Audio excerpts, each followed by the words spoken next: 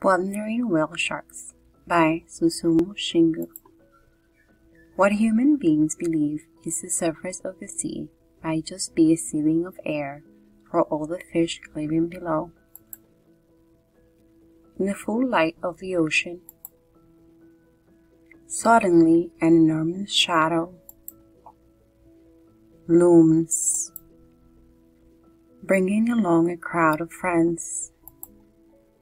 The fish all feel safe and secure by his side. He is a comfortable home for suckerfish.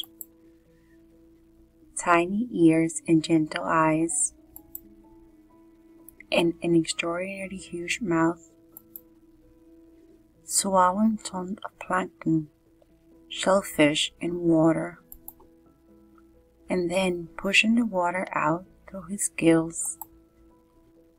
His abdomen is like a white balloon. His back, like a mountain range, supports his great weight.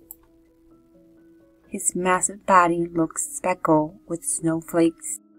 If you ever met a fish like this, don't be afraid.